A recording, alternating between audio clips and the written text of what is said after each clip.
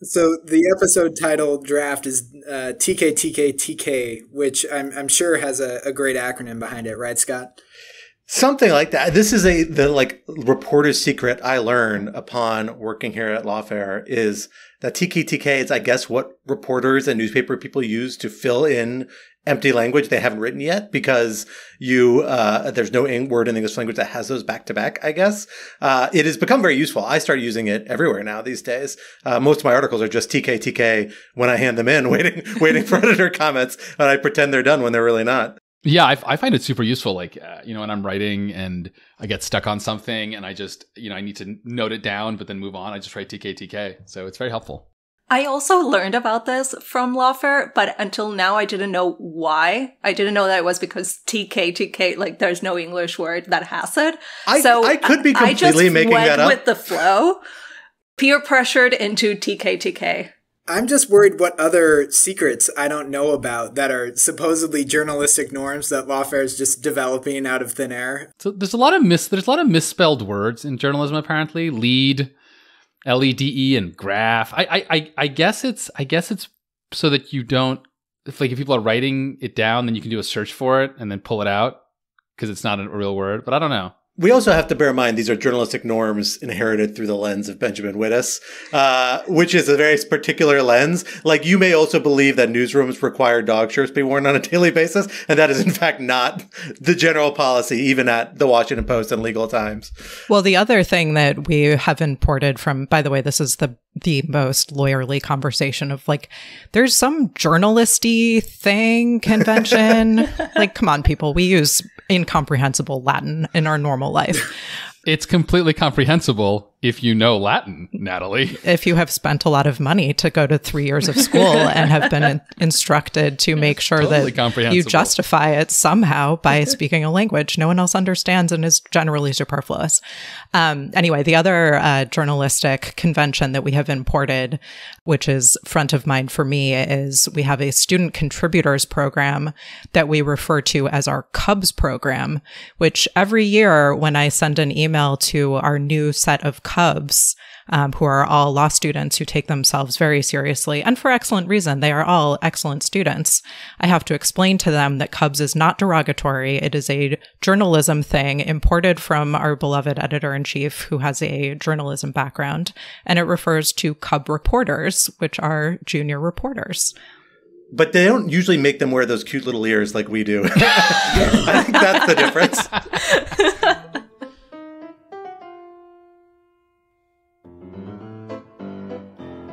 Hello, everyone, and welcome back to Rational Security. I am one of your regular co-hosts, Scott R. Anderson. Thrilled to be back in the virtual studio with one of my other regular co-hosts, Alan Rosenstein. Hello. And we are bereft of Quintas in this particular episode, but we have brought in an absolute slew of our Lawfare colleagues to try and make up for her absence. We're thrilled to be joined, as is often the case, by Lawfare Executive Editor Natalie Orpett. Hello.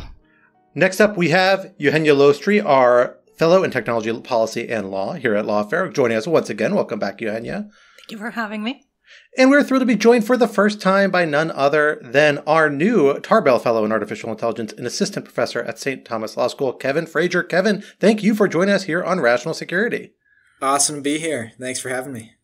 We like to think of Rational Security as the uninformed corner of Lawfare here, because this is where we really try and tackle topics we don't necessarily know anything about. So we're willing to let you step out of the ivory tower, down in the muck with the rest of us, as we try and hash through some of the national security news from this past week. Alan's already in the muck, so I'm ready. I just followed his lead. Yeah. Wow. Bold. Someone tweeted at us, actually, at RATSEC a few days ago, saying that some previous segment we did on trade policy was bad because there's a bunch of lawyers talking about stuff they didn't know about, and I wanted to respond and be like, dude, that's the whole point. That's the charm. I mean, such as there is charm to what we do here. That's the fun of it. We need a tagline for Rational Security to remind people that this is the show where we don't necessarily know what we're talking about. Exactly. We're trying to figure out just like everybody else. Well, maybe we'll work that into the podcast intro in the coming weeks. But for now, we are excited to have you all here this week for what we are calling the Cute Little Ears edition, in honor of the obligatory Cubs uniform for anybody who might be considering to applying to our student contributor program this year. Not seriously, but we might implement it. Let us dig into the week's big national security news stories, because there are a number of them we need to dig into up many of your respective alleys. Topic 1, waiting to exhale, somewhere in between the two. The New York Times reported this week that the anticipated transfer of almost a dozen detainees from Guantanamo Bay to Oman was halted in the wake of the October 7th massacre. This as Oman is reportedly preparing to expel a number of former detainees already resident there with their families. What do these developments mean for the effort to resettle detainees and ultimately close Guantanamo? Topic 2. The first law of robotics is don't talk about the law of robotics. AI safety is back on the front pages again after the resignation of much of OpenAI's super alignment team, which had been tasked with preventing the AIs being developed from becoming a threat to humanity. The U.S. Senate, meanwhile, has laid out what it sees as a possible solution to how to regulate AI, but is it on the right track, and just how much should we be sucking up to our future robot overlords? And topic 3, 20,000 leaks under the sea. Strategic competition is slowly leading U.S. officials to give more careful consideration to the network of undersea cables on which much of the global telecommunications system relies, and which China and Russia seem increasingly intent on being able to access or disrupt. But what will addressing this threat require, and is the antiquated legal regime governing undersea cables up to the task? For our first topic, Alan, let me hand it over to you to get us started. So before we jump into the specific issue of Oman and these detainees and their transfer or lack thereof, I want to actually start by just getting up to speed on the state of Guantanamo and the state of the detainees generally and the state of the transfers. And I will just say, we're coming on 25 years of this. It's kind of crazy. I mean, not quite 22 years. Let's say 22 years. But I mean, it'll be 25. I mean, I am very confident. I'm curious what you think, Natalie, as our expert, and I'll come to you next. I'm very confident that we will get to the 25-year mark and still be talking about this. And when I was in law school, I wrote, when I was on the law review, I wrote a piece on the 2011 NDAA and the transfer restrictions at the time. And the issue was already 10 years old at the time. And everyone was already bored of it. And it is just amazing. I mean, sad, obviously, that we're still dealing with this, 10 years after that. So, Natalie, I mean, I think you're kind of our Guantanamo expert. You've thought about this issue for a long time. You've done pro bono work for Guantanamo detainees. You've thought a lot about this. You care a lot about this. Before we get into the specific Oman issue, can you just give us a sense, where are we with these detainees? What is their status? Why can't we just transfer these people? Because as far as I can tell, the executive branch just does not want to keep these people in Guantanamo Bay for the rest of their lives. And yet it seems almost impossible. It's a real Hotel California situation. Yeah, so it's a big question. I'm going to do some big picture scene setting because I think it is a very complicated context and also actually very important to understand to really recognize the extent of the problem and why it is that it's just so hard. So starting with the fact that there have been a total of about 780 detainees who have been held at Guantanamo at one time or another. We are down to 30 detainees who are still there. So, do the math. There have been 750 people who have been transferred out of Guantanamo at one time or another. This started during the Bush administration.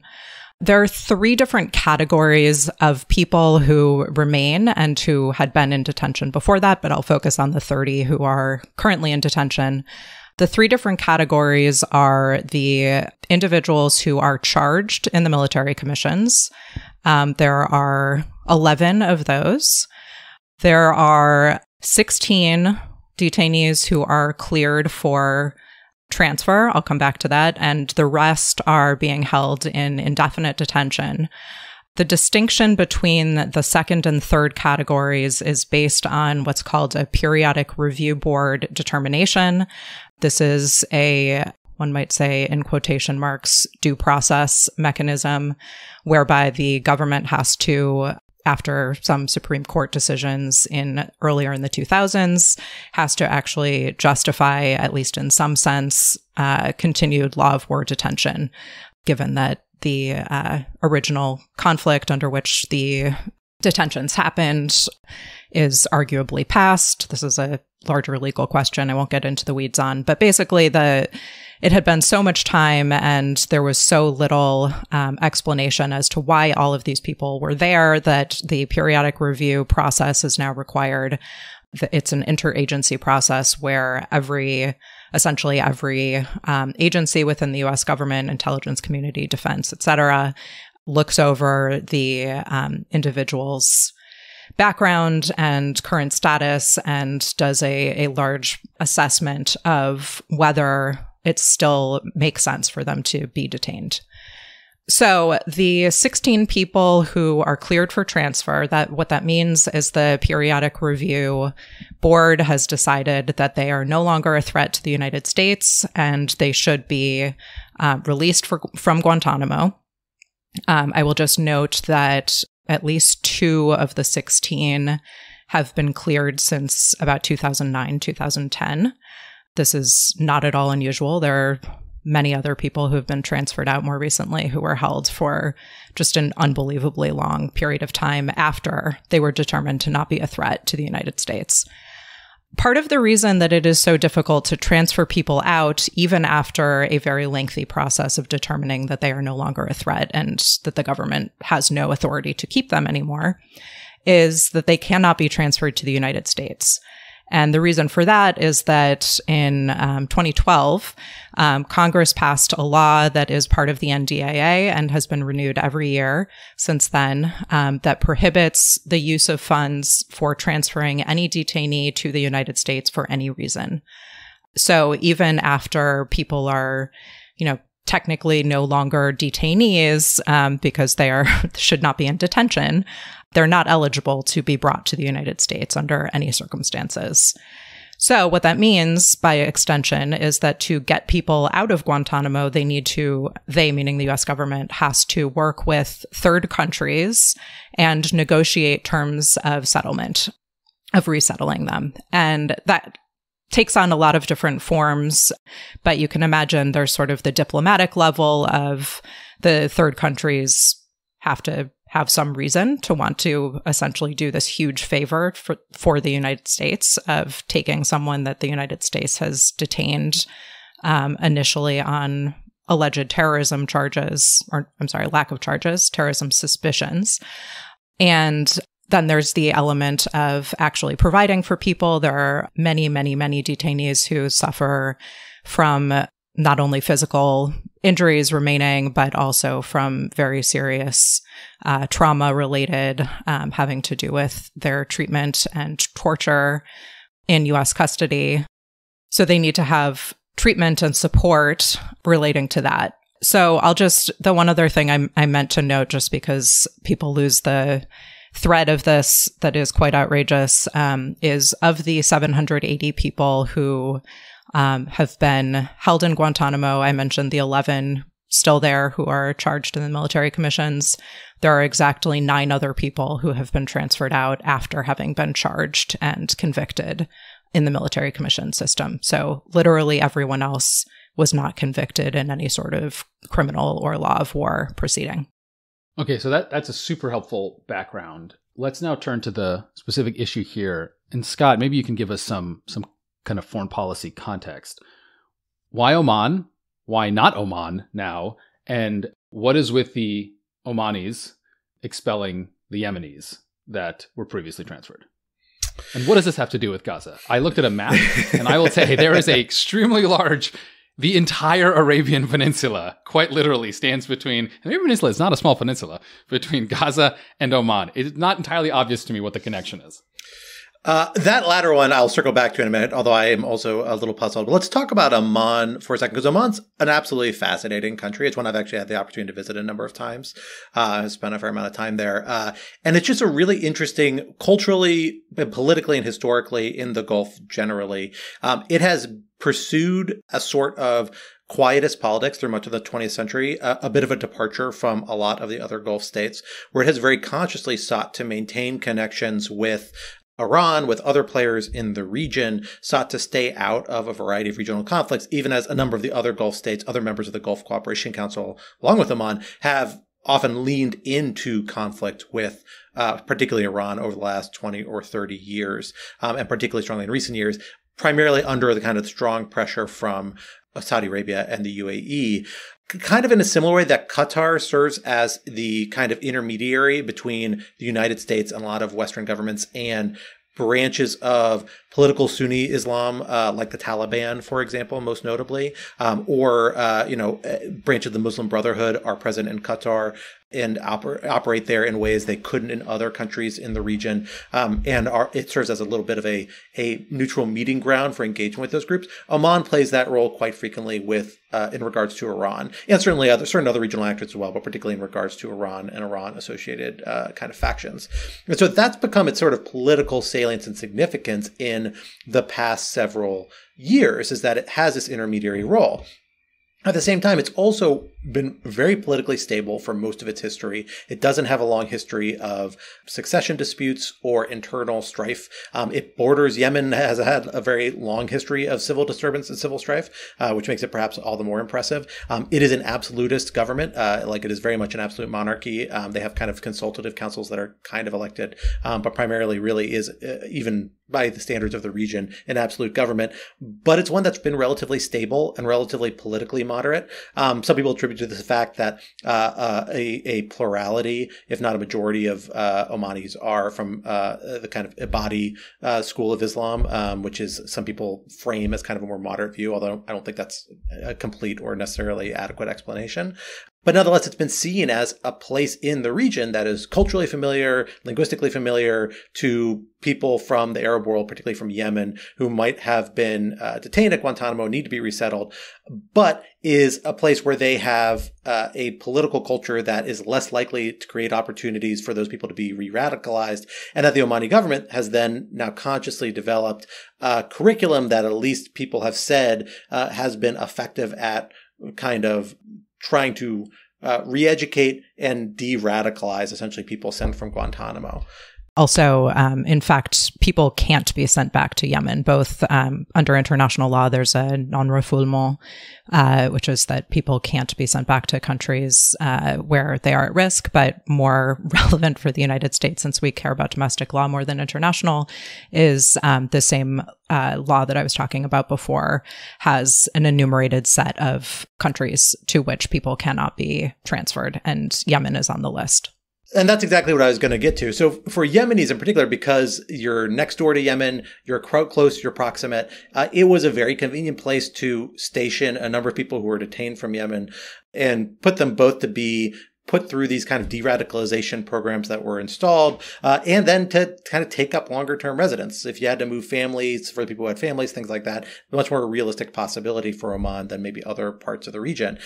But as has become clear in the reporting over this decision the Omani government has reportedly reached, but not executed yet, at least as we've seen, the agreement to accept these people didn't come with a agreement to engage in any sort of long-term resettlement or residency. And that appears to be what the Omanis are ending. It should be a policy problem for the United States, I think, because even though the United States domestic law and international law only really directs direct transfer from United States to Yemen, there is a policy rationale why the United States doesn't like the idea of resettling people to Yemen that's very prescient and still very real, which is that Yemen is unstable. Yemen has ongoing violence. Yemen has lots of armed groups. And if there's a concern about people being re-radicalized or somehow trying to rejoin the fight, all concerns that you hear in the context of these sorts of debates, and that probably motivated some of the congressional concerns that led people to hold up the transfer after the October 7th massacre, then those sorts of actions become much more plausible in Yemen. And maybe the calculus is that these people are less likely to do that because they've been resettled so long. Maybe the realization is like that risk is always kind of overstated in the first place, which I think is often the case. But nonetheless, these people moving from Oman to Yemen should raise, I think, some policy problems for the United States. But that doesn't mean that it outweighs all the other concerns at issue here, including the fact that Oman may just feel like we didn't make an indefinite commitment to house these people. And if you're going to send 11 more our way, we need to make space, as one U.S. official described it in some of the reporting.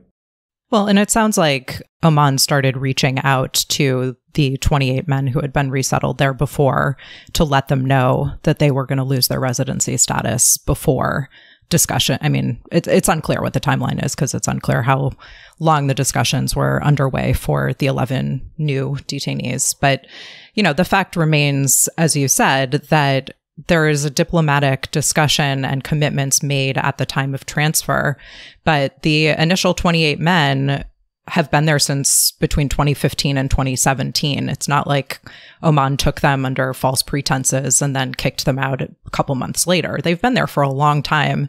Reportedly, Oman gave them a lot of resources and support, and the rehabilitation program that you mentioned.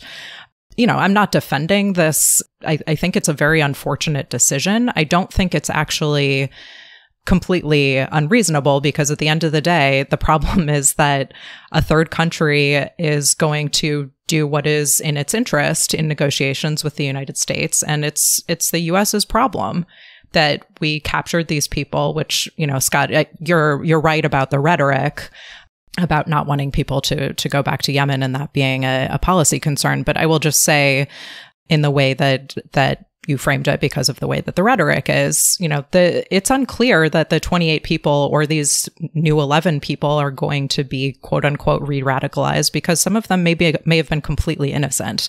We don't know that they were ever radicalized. That's part of the issue here, is people were swept into Guantanamo on really, really, in some cases, no basis whatsoever. So in the spirit of getting way out over my skis, I have no expertise in this field, so let's see what comes about. My read of the New York Times article and the canceled transfers was that this was not really a policy question so much as just sheer politics. I mean, it was Democratic officials reaching out to the Biden administration at the last second saying, this is bad optics for us. We can't move forward with this at this time. Am I reading too much into that just sheer political answer, or is that just a function of reporting, or is it that balance of politics and policy? So I don't know if it's politics or optics in particular, because I'm not sure how people are perceiving that this would be read or spun. But I will just say it's not as abrupt as it may seem from the reporting, because the reporting sort of glossed over the fact that before the United States can transfer anyone out of Guantanamo, they are required to give Congress notice within 30 days. So the objections were raised, this was sort of buried in the reporting, in a closed door meeting, which was specifically about the notification that's required under the NDAA. So we don't know exactly how it played out behind those doors, or what the subsequent discussions were within the administration to decide to actually call it off.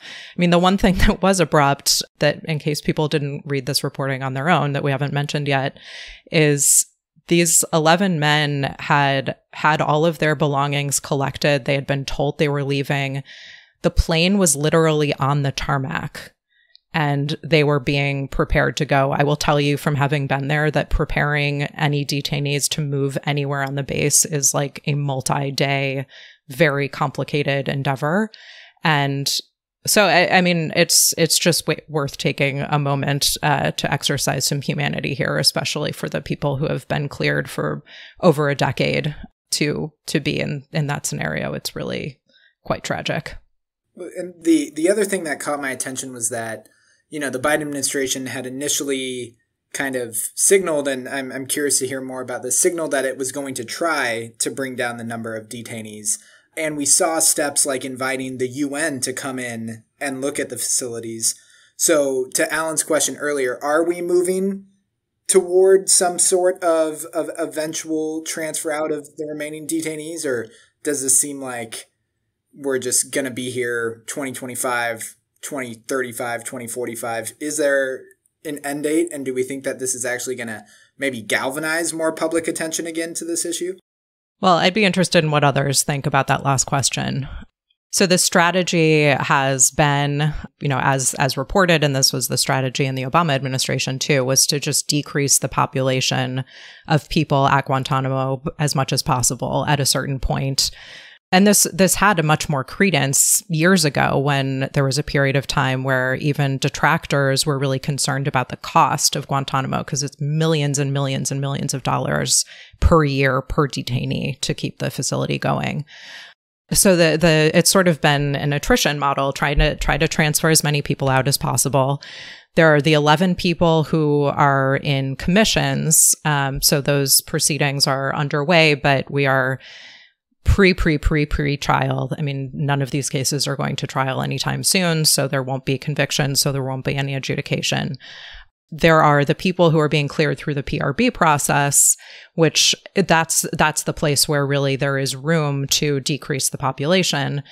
The real problem that exists is the population of people that the U.S. deems not safe to transfer and wants to continue to detain, but has not and probably will not, by all accounts, be able to charge in the commission system, which means that they are just indefinite law of war detainees. They've been called the forever detainees.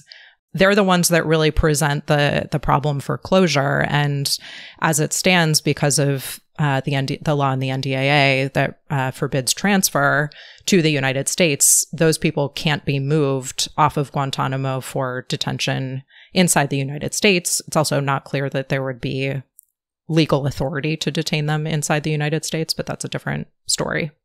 But I also think it's worth not glossing over the fact that like politics really does play a very big role here. And I think does appear to have played a role in this decision. Like these are politically charged. And the fact that it happened after in the vicinity of October 7th, in its aftermath, at least some of these concerns, I think shouldn't be surprising, because the concern about these transfers leading to some people being re-radicalized, which has happened in some people who have been exited Guantanamo. There are a handful of cases where it has happened in Israel, and we shouldn't minimize that too much. But I also think it's easy to overstate the risk of that, or overstate, frankly, the marginal impact that has on U.S. national security, even where it does occur.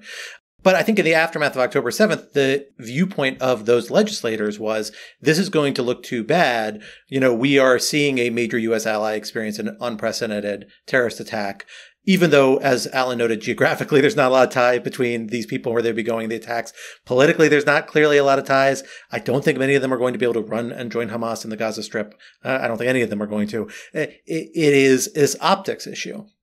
And it's something that has plagued Guantanamo policy for well over a decade at this point, which is that everyone agrees it's a problem, everyone agrees the status quo isn't there, but no one's willing to assume the political cost or take the optics hit to actually work towards a solution, because there is no good solution. And that's why we have been stuck with the status quo. I suspect these 11 people will eventually be transferred out, probably to Oman. Like, I suspect this will eventually happen. You'll have to wait for the right moment, but I think it will get there if they've already been cleared.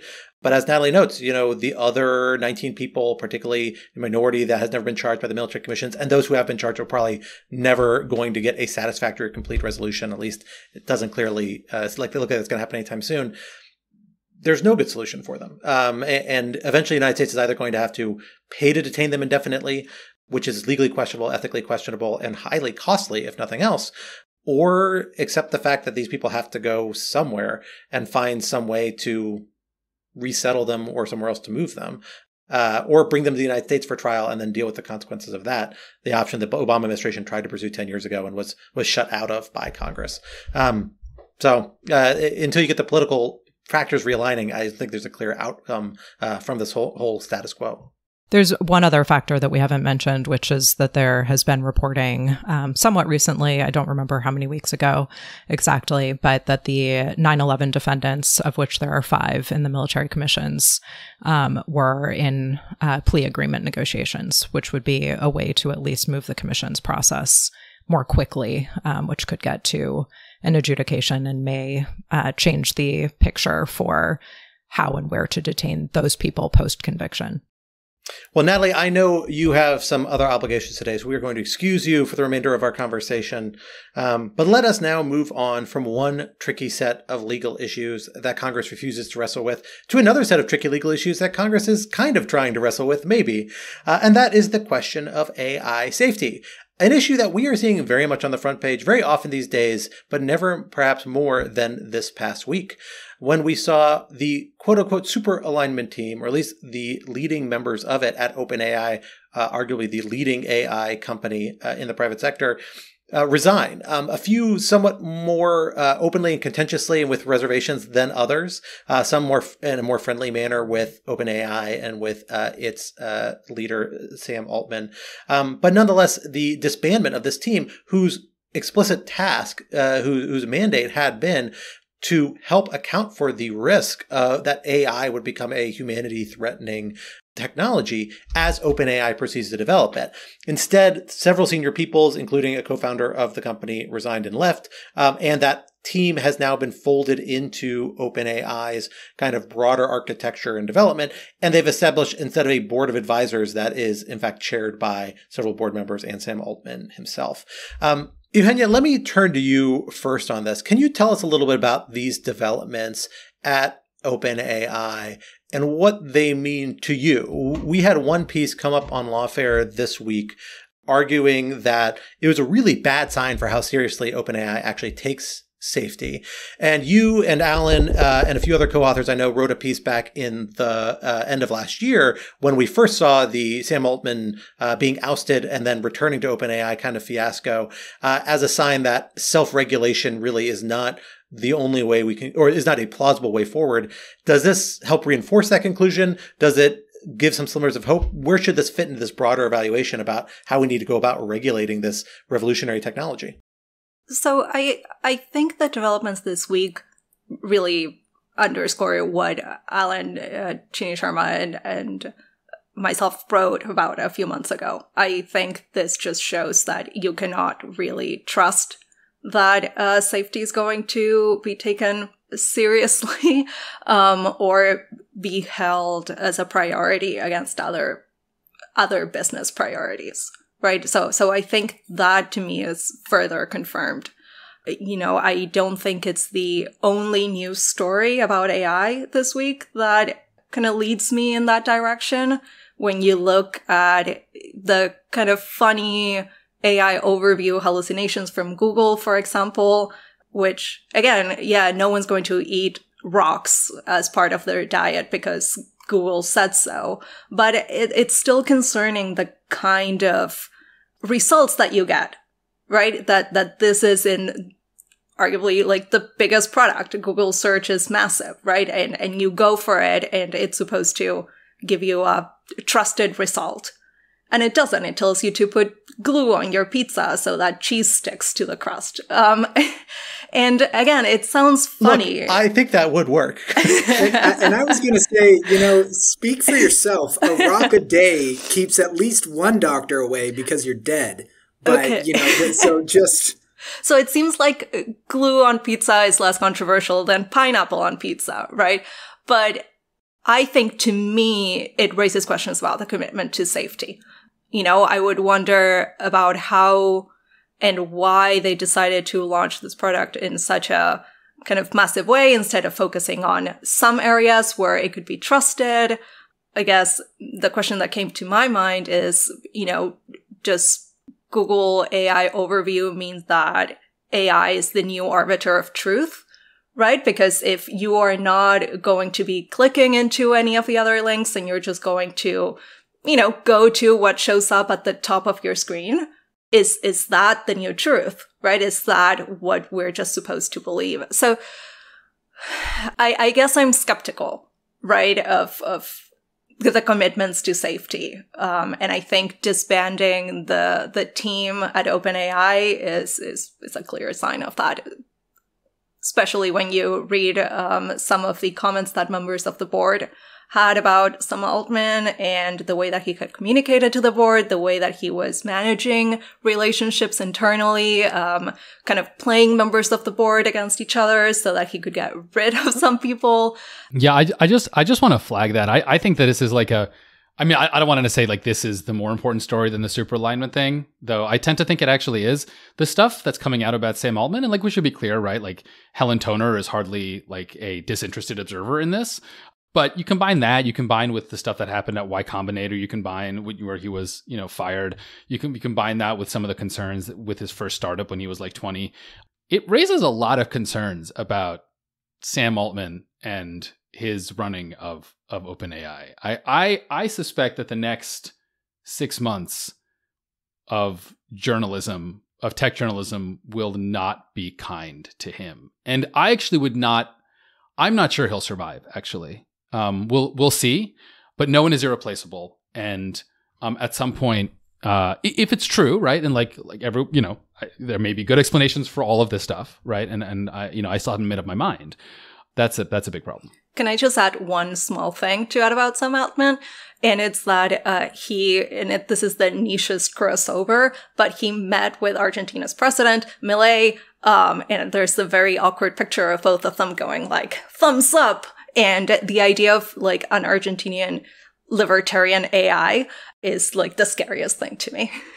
Well, it just all points out the oxymoron of safe AI. Like, if you are pushing the boundaries of AGI, if you are trying to develop human-level intelligence, that's going to lead to incredible amounts of risks on our labor displacement, on our politics, on you name it.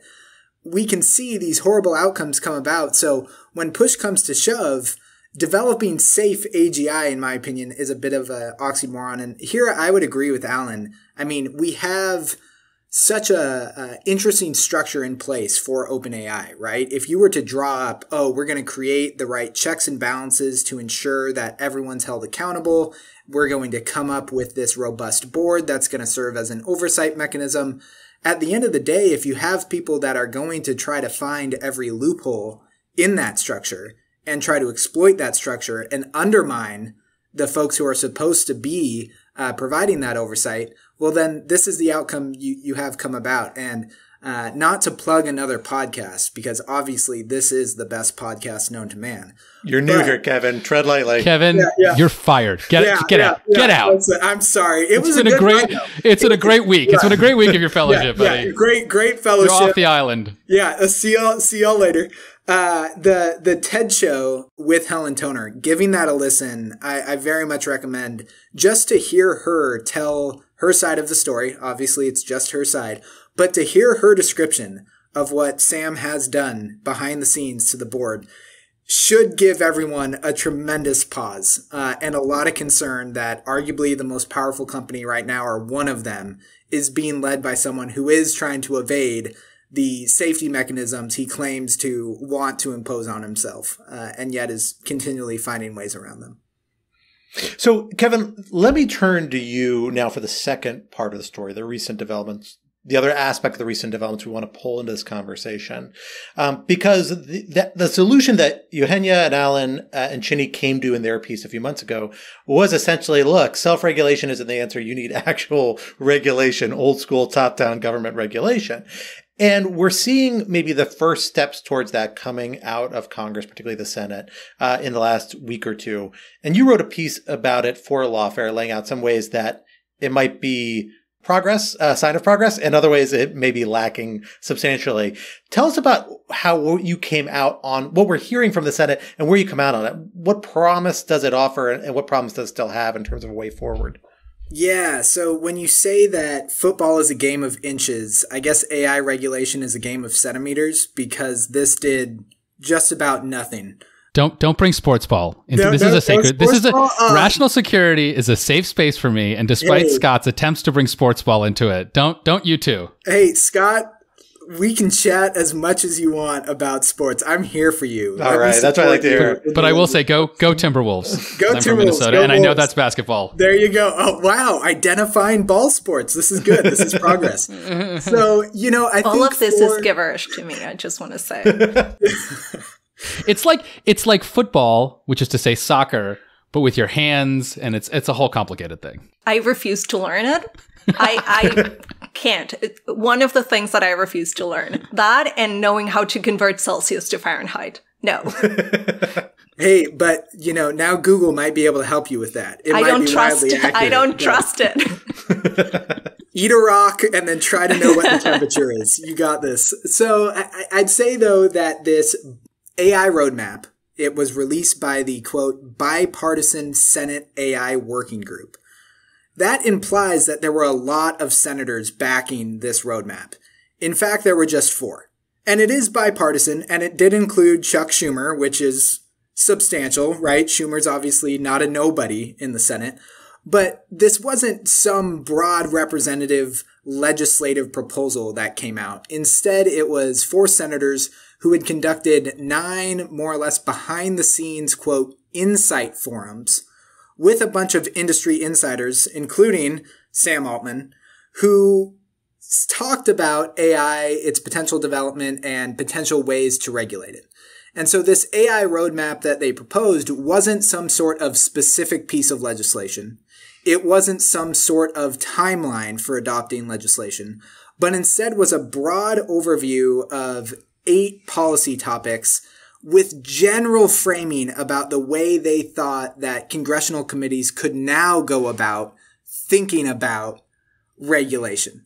So it was, in as few words as possible, a plan to plan, which after so much resources and time went into this effort was kind of received as quite disappointing. So far the responses, with the exception of a few folks, has generally been that this was wildly disappointing because of the absence of specific policy details about how the Senate was going to approach specifically regulating AI. And I think that's a pretty fair critique. Given that we are coming up on an election, given that we are seeing more and more need for AI regulation, the fact that we didn't have a more concrete proposal come out of all of these efforts was a little surprising, especially given how much Schumer and others had been touting this as an important step forward.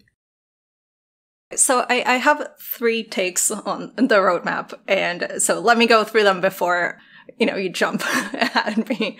But Kevin, especially yours, I would like your thoughts on this. So my first thought is this question. It's about this question of lack of transparency, right? The fact that, as we've seen, there's been some concerns about this whole forum not being sufficiently open, inclusive, transparent, which I think ties in an interesting way with the question of what is the role of big tech in shaping the discussion about AI, right? Both, for the executive, for Congress, but also in academia and even in think tank spaces. There was a Tech Transparency Project article about a roundtable put together by Representative Khanna with academics to talk about AI.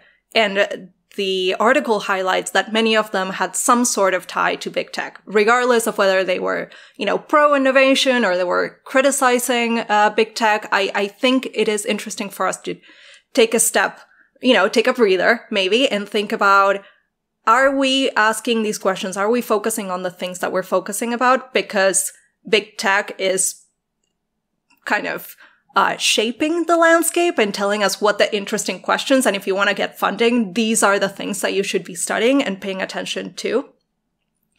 Connected to that, I think, is this concern from civil society about the roadmap's lack of maybe concrete ideas about how to pay attention to the impact of AI on civil rights and civil liberties, right? In my mind, this connects to the concern that some advocates had last year, or when this whole conversation about generative AI started, that the focus on this catastrophic risk of AI or the long-term risk of AI would suck the air out of the conversation about how is AI being deployed right now that is actually causing harms now. It's already deployed. It already is creating issues. And we're focusing so much on that long-term view that maybe we don't have sufficiently concrete proposals for the now. And I think that's similar to something that we discussed last year when the executive order on AI came out, where I think here on rational security, we were talking about the lack maybe of some of those more concrete proposals that would tackle the current harms. So I would be interested, Kevin, in hearing, your thoughts on that, if the roadmap was sufficiently directed to deal with some of those. And then finally, and maybe back to the question of safety and the commitment to safety, why are we not talking about liability? Now, Alan Cheney and I wrote about that in our piece. I'm going to keep plugging it. But similar to in cybersecurity, in cybersecurity, you let years go by of letting self-governance happen, of hoping that there would be sufficient incentives in the market. And only recently, they were like, oh, well, that didn't work. Maybe we should actually hold you accountable for the safety results of your products. So where is that now? Where is the lesson learned from that applied to AI? And why are we not seeing more of that? So over the next 3 hours, I will address each of those comments.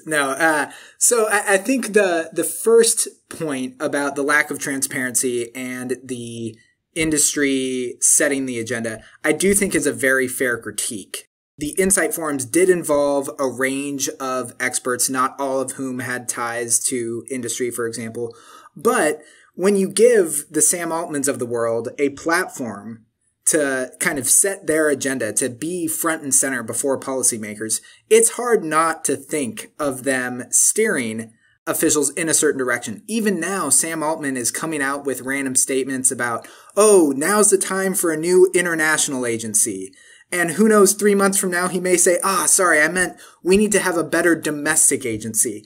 And that gets huge headlines. And it distracts policymakers and the public from other more concrete proposals. So I do think one of the major issues is just not having a broad set of independent experts in the academy, in Congress, writ large, who we can depend on to help shape this regulatory agenda. So I think that's one area of concern that we need to continue to address. And I'm excited by efforts to try to get more academics, for example, writing about AI safety and addressing these topics so that we can inform policymakers from a more independent perspective. With respect to how do we balance these tensions between short-term AI risks and long-term AI risks, my answer is do both, right? We should be addressing both of these risks. I think the more important issue with the AI roadmap wasn't so much that we were inadequately distinguishing between short and long-term risks, but that Senator Schumer and others specifically said the North Star of this roadmap was innovation. And so long as the focus is on innovation and the US being the leader in innovation, well, then that mentality just fosters that AI arms race with China, with Russia, with others. And that, to me, is the most dangerous concern. And so what we should be more focused on is getting more of this language about responsible AI development, right? Where we are developing safeguards for potential risks, more so than just trying to be the leader in innovation, whatever the heck that means and whatever the heck that entails. And finally, on your third point and liability, here I'm going to plug another Lawfare piece. Gabe Wheel's piece on liability, I think, is really important to dive into. Gabe Wheel's a professor at Touro Law, and he's written extensively on the idea of liability. I'm going to punt to him and give everyone a little bit of homework as a law professor. That's my right, so I have to do that. And another scholar who's written quite a bit on this is Annette Lior, and she has done a lot of great scholarship here. I think one of the big barriers is quantifying the risks. How do you quantify the risks posed by AI right now to impose some sort of liability regime? It's a really tricky question, and one that's going to need some more scholarly analysis and more insight writ large. And once you've quantified those risks, if the risks are as severe and as significant as some people fear, well, then who the heck in their right mind is going to insure any of these AI labs? Right? Would you ever who would develop that policy if you knew the potential for catastrophic risk was, according to folks like Chair Lina Khan, around 15%, right? If you have a PDUM of 15%, what insurer raises their hand and says, yes, I'd like to insure the end of the world? So those are some tricky questions. I know that was a quick breeze through response, but all of those are fantastic questions that we need to keep answering. And I'd say one of the most important points, just to sum it all up, is the need for independent, expert, concrete analysis to guide congressional response rather than just another roadmap or, I don't know, some sort of Google Maps, because that's even going to be worse for developing policy. You know, I kind of want to ask a question about digging into the civil liability question as a background issue, but not under a new regulatory or liability framework, but under existing kind of tort law frameworks, right? Like other industries, when we see emerging technologies, what we have seen happen. This is painting a super broad brush, so this is broadly generalized. But I think it's fair, a fair generalization to say what you've sometimes seen happen is you see a new technology get rolled out very aggressively, particularly from our kind of technology industry that's part of the culture is like build the plane while you fly. It imposes costs on people. And then, 5 years in, those costs bounce back against the company, become very expensive because they're happening at scale. Lawyers catch up, plaintiffs' lawyers catch up. You begin to see class action lawsuits. And all of a sudden, the industry actually has to account for that, both because they can't be insured. It actually affects their bottom line. The dollar amount gets in. And then at times you see things like, Section 230 being kind of one of the leading examples in terms of providing internet services, where you see the industry come and say, no, actually, this exposure to civil liability actually may hinder our ability to develop this technology. And this is technology where everyone agrees AI, we want to some degree to develop, and we want to be able to competitive with it in other countries that are actively developing, like China and Russia. So I guess the question I have is, are we seeing or beginning to see any of this talk about existing tort liability frameworks popping up as a counterbalance to shift the costs of these negative externalities of AI, of the AI industry, AI development, the real cost that we're experiencing already, back on the AI developers in a way that, if nothing else, may force them to take them into account. That probably will not address the black swan risk, the kind of tail risk of, Terminator type scenarios, but it does seem more effective about handling, or might be one avenue for handling things like discriminations being systematized into AI models, inaccurate information, them proving as vectors for misinformation. All those things are harms that we're familiar with, just at a different scale and through a different mechanism. Am I off base on that? What do you all think?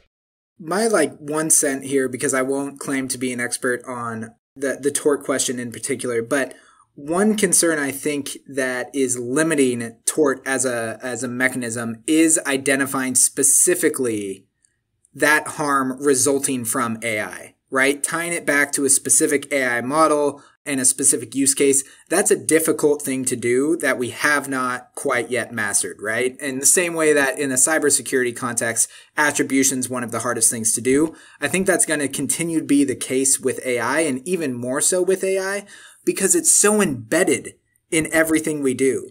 So depending on the context, it's going to be really hard to say, you know what, because of that AI model, that resulted in X% more harm, right? How we go about determining that's going to be really difficult. One context in which I do think we'll see more responses and pushback on companies sooner rather than later will be labor displacement. So already we've seen some voice actors, for example, who have had their voices impersonated or used by AI labs starting to push back and say, hey, I didn't hear you reach out for proper consent to use my voice in that regard. And I think we'll see more of that.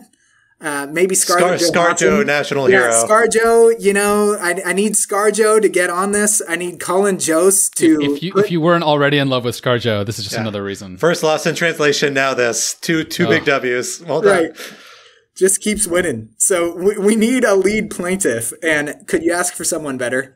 But with that said, I do think this will become a bigger issue as we see more labor displacement in particular. If we can have a clean case study, right, of a profession being pushed out in a way, that could perhaps lead to some claim. But I think we're going to need to see far more research done on attributing harms specifically to AI advances and AI integration into specific fields.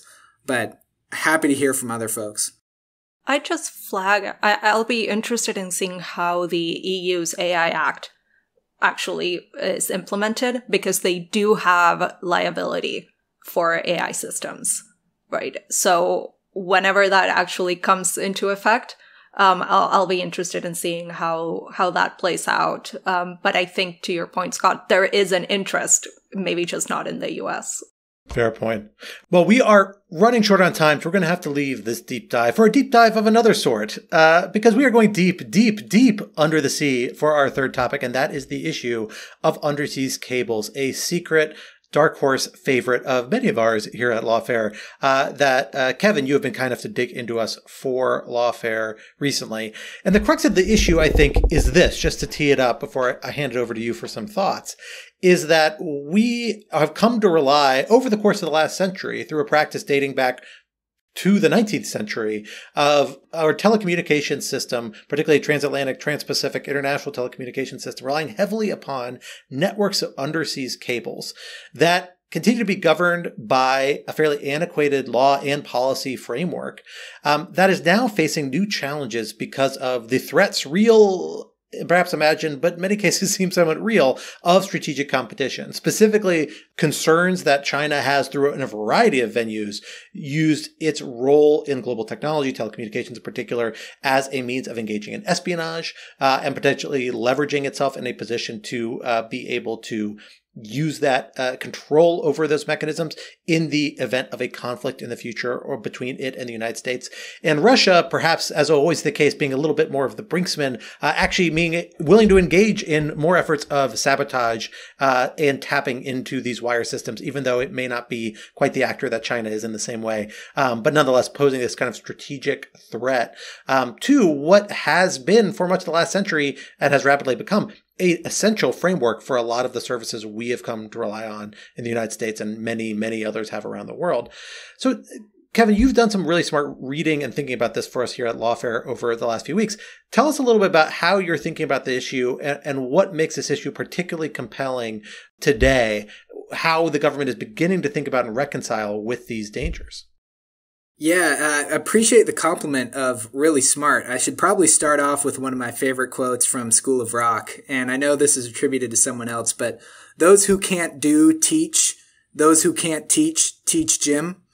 Well, in the case of legal studies, those who can't study cybersecurity, study undersea cables. I am not technical enough to dive into cybersecurity, so instead I dive into undersea cables, which I think are a woefully neglected topic. And here it's the perfect regulatory storm because you have 800,000 miles of undersea cables that are the size of garden hoses that can break just upon a rock rolling across that cable, right? And they're all privately owned for the most part. And in addition to being privately owned, they're also privately repaired.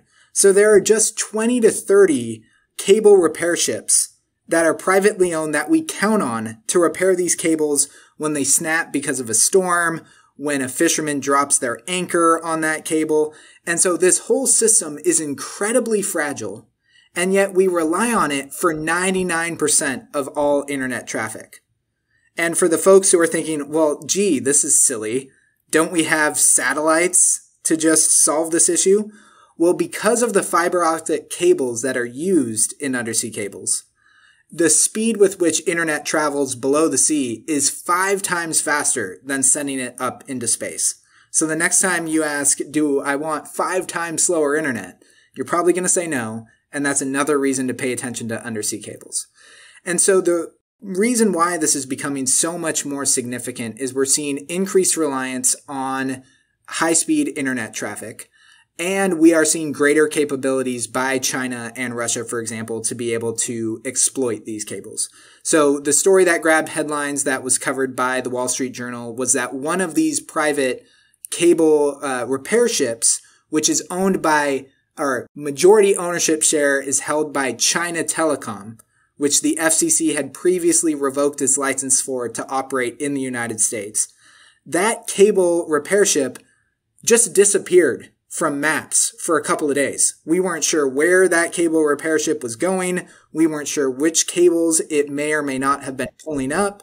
And so we're seeing that this whole system, which has just been tied together by a bunch of private shoelaces, is suddenly becoming very much susceptible to interventions by bad actors. And so now's the time to increase awareness of how we can actually go about protecting this undersea cable system before we see it exploited in some really dangerous ways.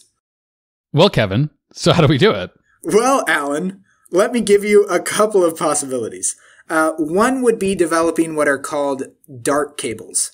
So dark cables would be cables that are laid in a way that is not known, and laid in destinations that are not known to bad actors. So right now you can pretty much find any undersea cable you want.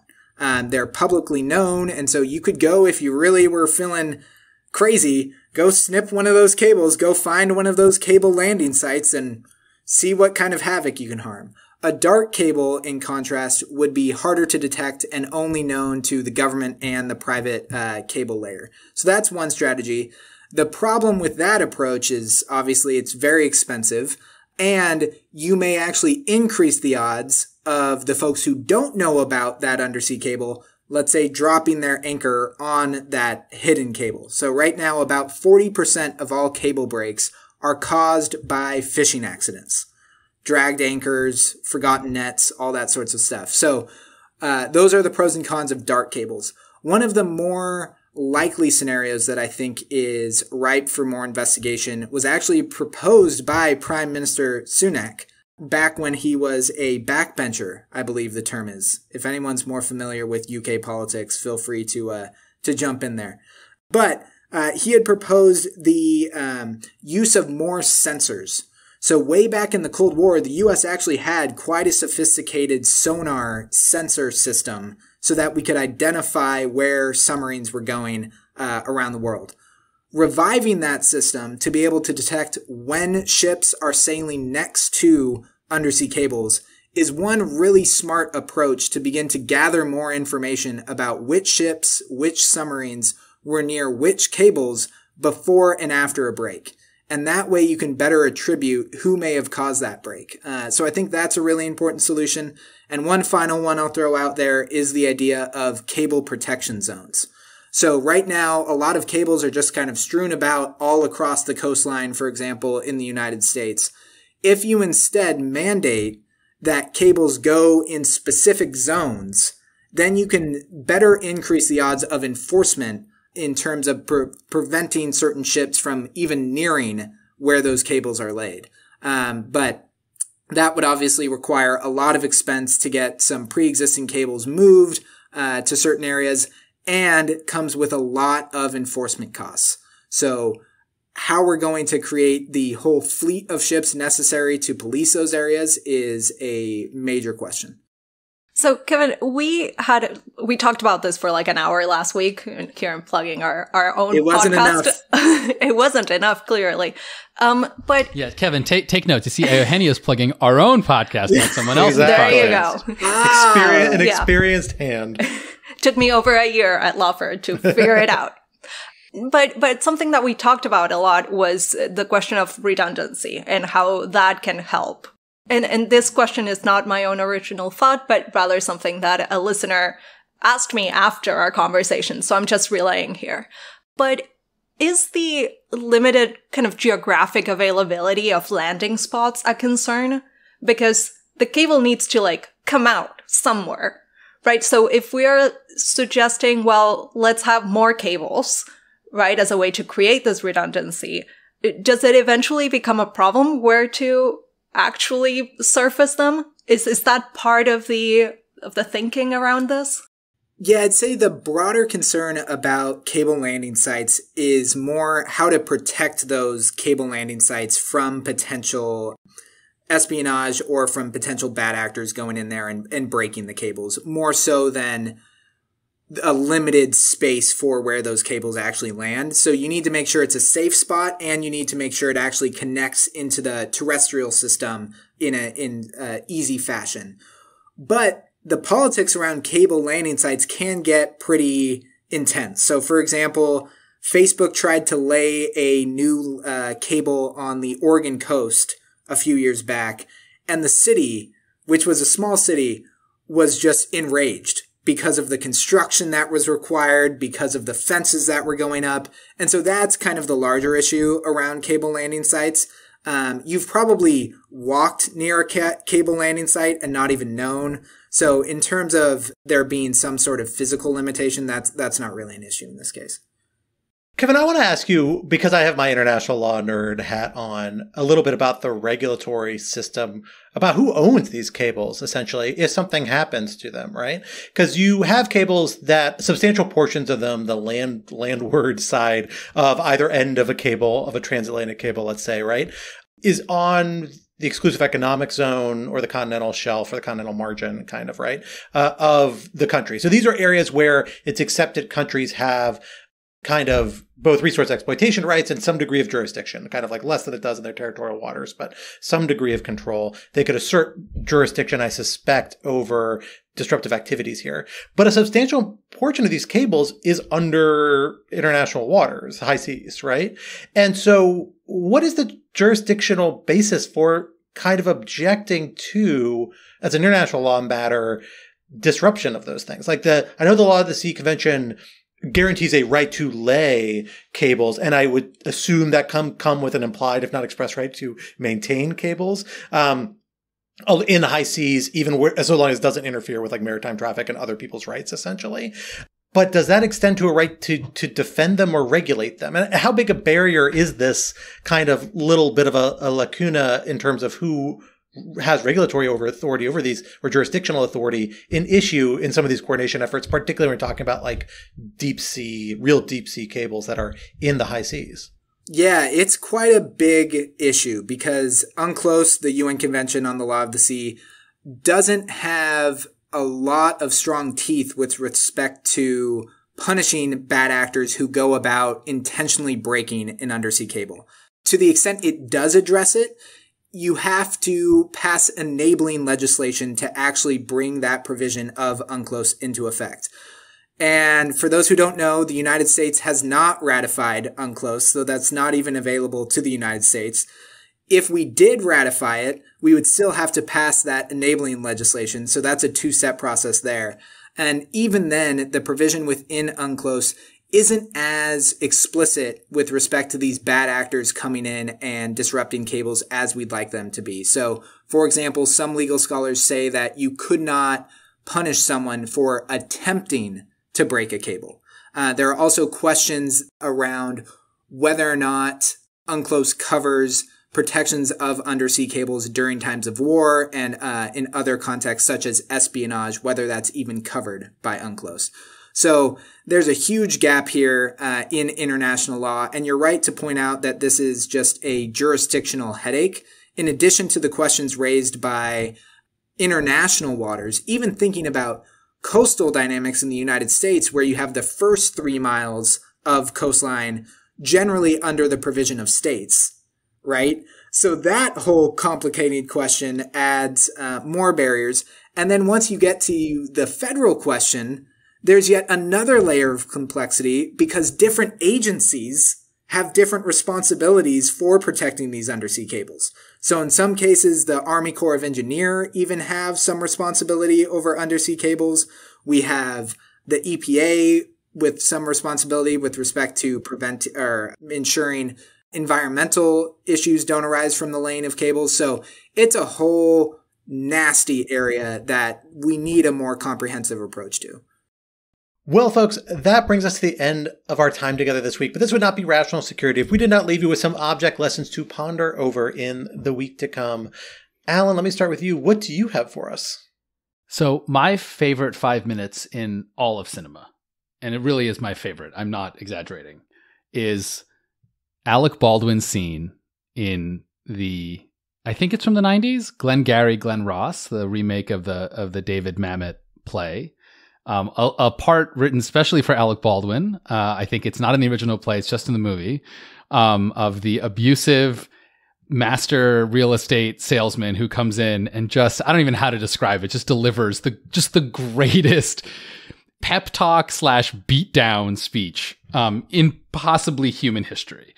This is the famous always be closing speech, though my favorite part of it is actually put that coffee down. Coffee is for closers. Which is excellent.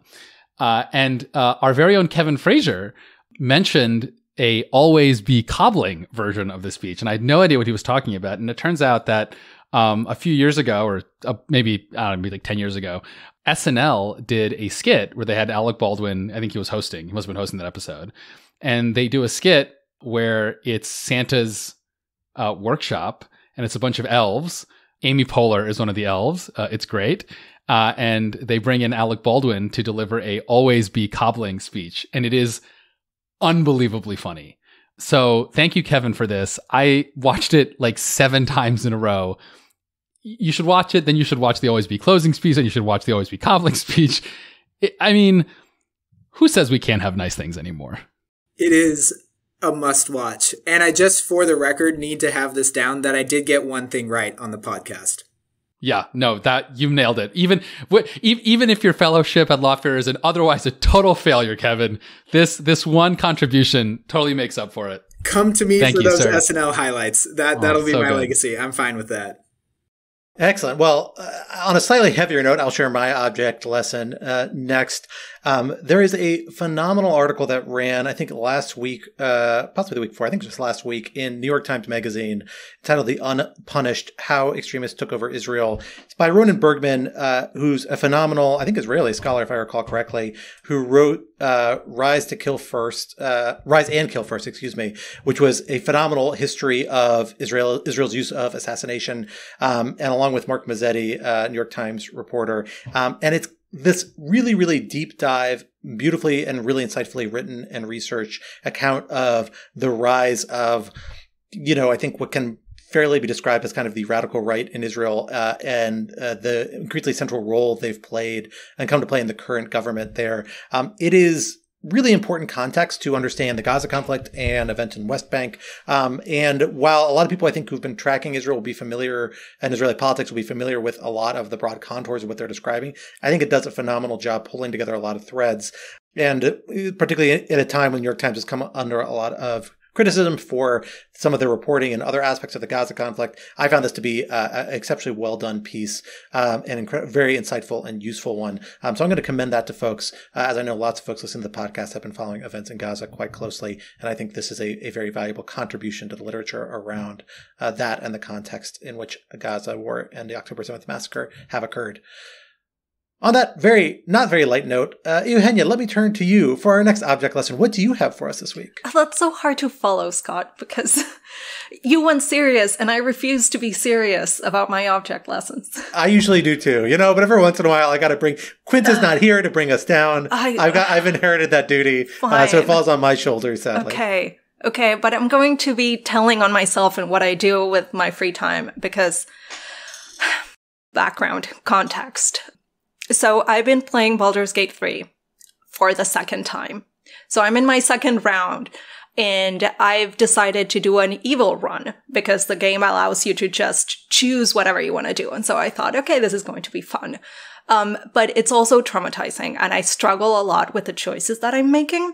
So when I need a break from that, I go to my new game, which is my actual object lesson, which is Life is Strange. Now, this game, it's lovely. It's about a teenager that finds that she has the power to rewind time, like the last 5 minutes, and she's actually using it to solve a classmate's disappearance. So it's a mystery. I'm impressed because she's not just using it to fix awkward interactions, which is like what I would have done if I had discovered that I had that power when I was a teenager. But, it's a very nice game. It has a lovely soundtrack. And it still allows you, if you, like me, enjoy making decisions that can alter the course of the story, you can still do that without actually, choosing to murder everyone like Baldur's Gate does. So if you want, still control, but in a nicer way, I recommend Life is Strange. It's quite nice. I feel like that is an HBO long-form drama series waiting to be made of some sort. We have kind of a I would endorse that. Oh gosh, what was the detective thing with Kristen Bell? Why am I blanking on this? Detective show? Do you remember? I don't know what you're talking about. Not True Detective? No. Kristen Bell. This is a long time ago. That's quite different. Cut it out. Cut all this out. Wait, isn't it Veronica Mars? Exactly. It's like yeah. Veronica Mars in the MCU kind of vibes I'm getting off of this, which I feel like that's a lot of genres brought together. I have a sad confession specifically for you, Eugenia, is that Baldur's Gate 3 is the only video game I've bought in more than a decade, because I'm not a big video game person, but I do love the old Baldur's Gate games. I've played it for exactly 90 minutes since buying it. That's better than last time we taled about it, which was like 15 minutes. So I think I booted it up for an hour before my daughter was born, and my last little bits of free time. I don't know if I'll ever play it more, sadly, but it's still sitting there on my computer in case I have I can tell you how the different choices play out because, again, I'm on my second, and apparently I haven't seen like 50% of the game. Amazing. So, It is at the top of my list. I will ask, do you have like a sweet gaming rig? I bought a Steam Deck before my second kid was born, and I don't know. I can't decide if I should spend $60. Alan, who has absolutely. a presentation to give, and we're trying to wrap this up quickly. For his sake, Yes. has jumped back on to talk about his Steam Deck. To be clear to the listener, When I had to upgrade my computer, I decided to go back to a PC instead of a laptop, and I bought a custom gaming PC. I'm very proud of myself. This is my adult money. Nice. that is totally fair. Well, with that, I'm glad somebody's enjoying Baldur's Gate 3 out there. One day, perhaps in retirement, I shall. But until then, Kevin, you need to bring us home. What do you have for your object lesson this week? So I also did not go serious, so don't worry. I'll go with the majority here. So as much as I tried to not like this song, full disclosure, I may or may not listen to every Olivia Rodrigo song as soon as it comes out. Big fan, big supporter. And so when this new artist came out with what can only be described as a bop, according to my wife, that's what I'm supposed to call it, I tried really hard not to like it. But Sabrina Carpenter's Mi Espresso song is going to get into your head. You're going to listen to it for at least 5 hours straight. And then you're going to do that again the next day. So as soon as you finish Always Be Cobbling, go watch Mi Espresso and you will not stop listening to it. So congratulations, Sabrina. I really didn't want to like you. And now I kind of like you. You wrote the song of the summer, which is definitely Mi Espresso. Can I just say this is the perfect song for a walking soundtrack? If you like walking around and feeling like you're in a movie, this is the song for you. It just gives you that little energy, that little pep. It's amazing. Love it. So you have time to play video games and walk around? You walk around both virtually and IRL? I'm furious and incredibly jealous. I walk IRL, but I also have a walking pad under my desk. So a lot of my working time, I'm just like reading and writing and walking. And listening to Mi Espresso. And listening to music. Yes. Perfect. Yes. Excellent. Good. It explains the quality of my work. Right. Well, this super punctuated. Yes. this explains so much, and I'm so glad to know. So this is a really insightful episode of Rational Security. But sadly, we are now at the end because we're out of time together this week. But bear in mind, Rational Security is, of course, a production of Lawfare, so be sure to visit us at lawfaremedia.org for our show page, for links to past episodes, for our written work, and for the written work of other Lawfare contributors, as well as for information on Lawfare's other phenomenal podcast series. While you're at it, be sure to follow us on Twitter or X at RATL Security, and be sure to leave a rating or review wherever you might be listening. Also, sign up to become a material supporter of Lawfare on Patreon for an ad-free version of this podcast and other special benefits. Visit lawfaremedia.org/support for more details. Our audio engineer and producer this week was Noam Osband of Goat Rodeo, and our music, as always, was performed by Sophia Yan, and we are once again edited by the wonderful Jen Patcha. On behalf of my co-host Alan, and our special guests Natalie Orpet, Kevin Frazier, and Eugenia Lostri, I am Scott R. Anderson, and we will talk to you next week. Till then, goodbye.